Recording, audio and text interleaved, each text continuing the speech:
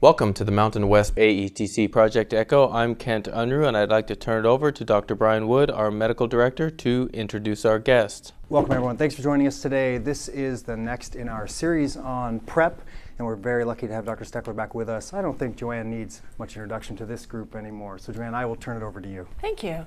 Well, we were trying to figure out what we were going to talk about with this session today. We had initially thought that we would do some frequently asked questions, but then at the Research for Prevention conference that just happened in Chicago earlier this year, there was the report of a second case of probable PrEP failure, and I thought it was going to be very interesting to bring up some of the aspects of this case. I don't know if any of you are getting the sky is falling questions from your colleagues and from your patients, but that is one thing that these cases of transmitted resistance and acquired resistance have generated for me in the PrEP conversation. So the sky is not falling.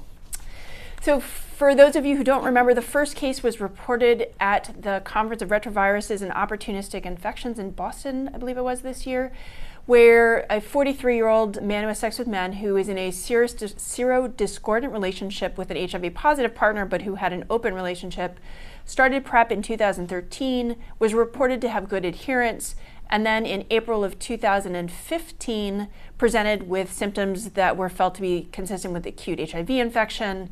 And the issues that came up at that point were, what is the person's adherence?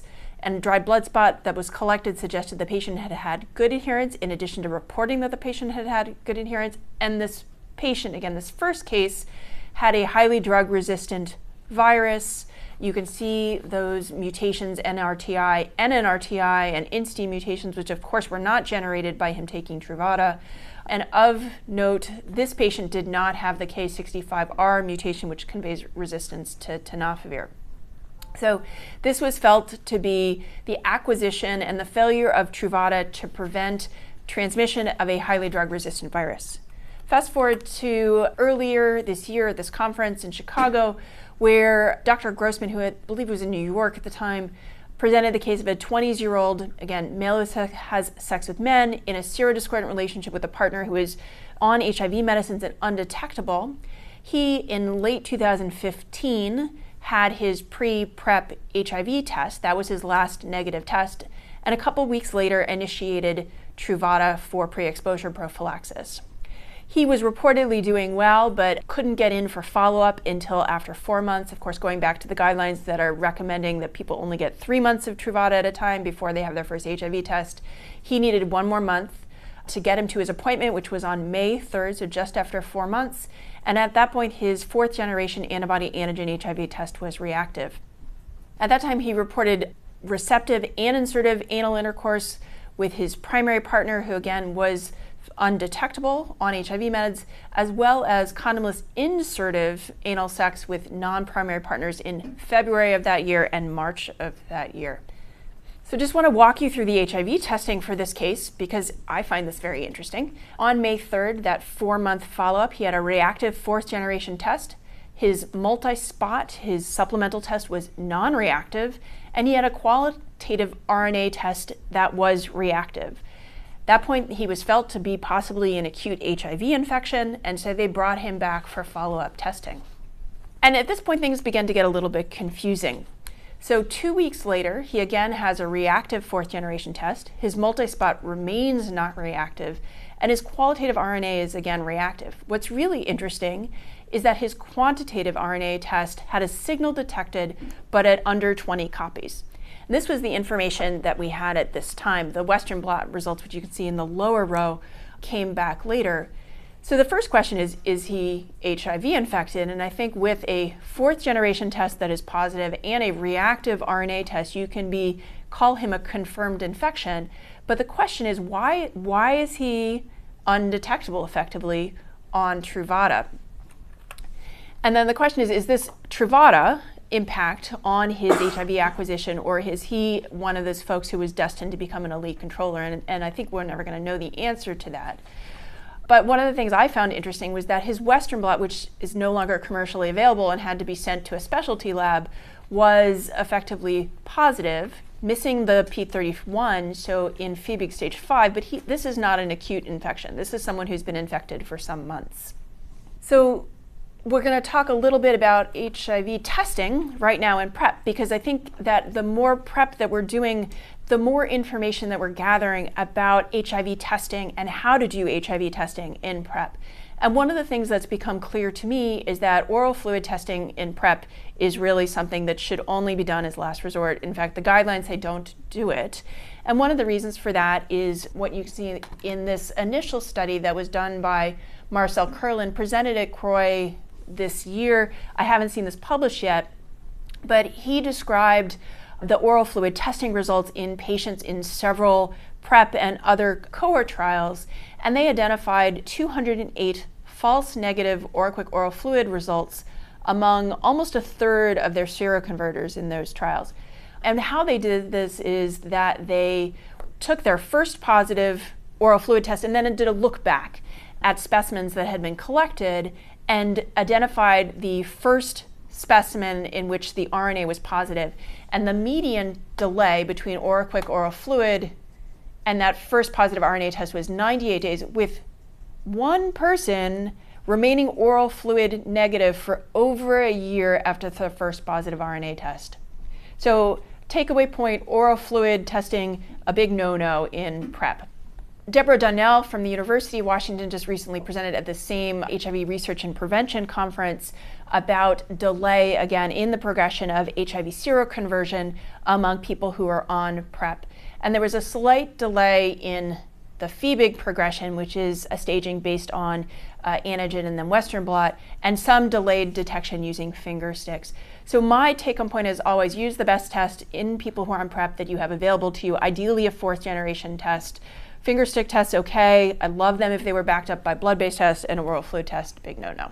Okay, so testing and PrEP. Moving on.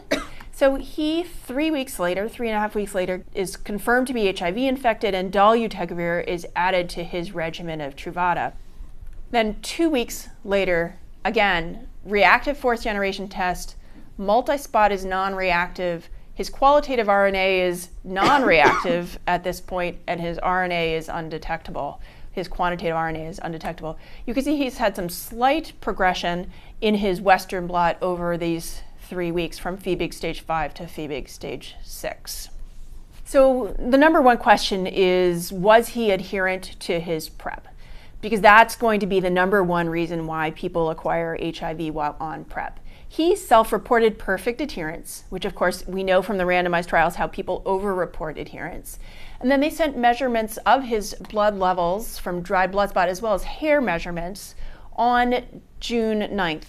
Again, his first positive test was on May 3rd. He was probably informed of that about a week or so later. So this was about a month after his first positive test and after he was informed that he had a positive test.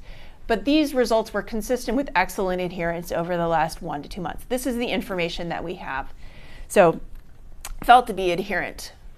And then the question always is, was this an infection transmitted from his primary partner? And I apologize that this slide probably doesn't project very well, but one of the things they had to do DNA sequencing, because both he was undetectable as well as his HIV positive partner.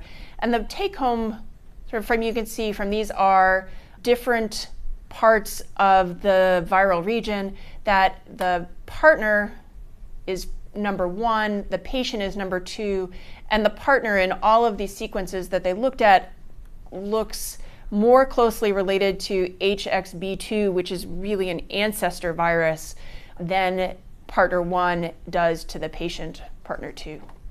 So not a transmission from his primary partner is the take-home point from that.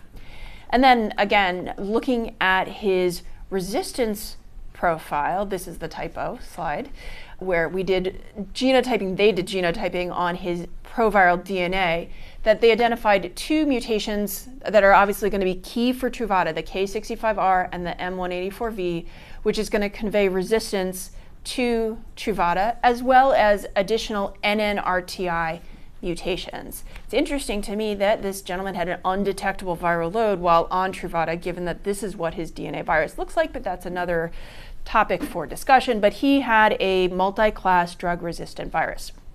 So this is where the sort of PrEP naysayers go, oh my gosh, the sky is falling, this is what we're going to see, everybody's going to have drug resistance. And I want to just put a little realism in this second case. So one of the things you want to think about is how common is resistance to both Truvada, both of the medicines in Truvada, the tenofovir as well as M-tricytidine. And when I think about who is likely to get drug resistance, I want to go to the population of patients that are getting infected. There are other studies that have looked and thought about transmitting drug resistance that have looked at patients who are failing their antiretrovirals, but there's a mismatch between those. The patients who are failing antiretroviral therapy are not necessarily the ones who are transmitting. And so when you think about what is the circulating new infections and what is the chance that my patient is going to come into contact, you want to look at what infections there are circulating in the population. And so this is data from the CDC jurisdictions that are participating in molecular HIV surveillance. The title of this project has changed so many times in the last 10, 20 years, but currently they are molecular HIV surveillance. And what this is our CDC epidemiology collecting the genotyping sequences that are done as part of clinical care, getting that information from the laboratory, and looking at that information for sort of identifying what transmitted drug resistance is existing in our communities. And so this was a study that was presented at the Drug Resistance Workshop last year, and they were focused on Truvada drug resistance among men who have sex with men. And so they picked a sample of about 9,000, almost 10,000 men who have sex with men who are newly diagnosed between 2010 and 2012, so pre-PrEP era, who are over 13, who were in a molecular HIV surveillance jurisdiction that had sequence data for over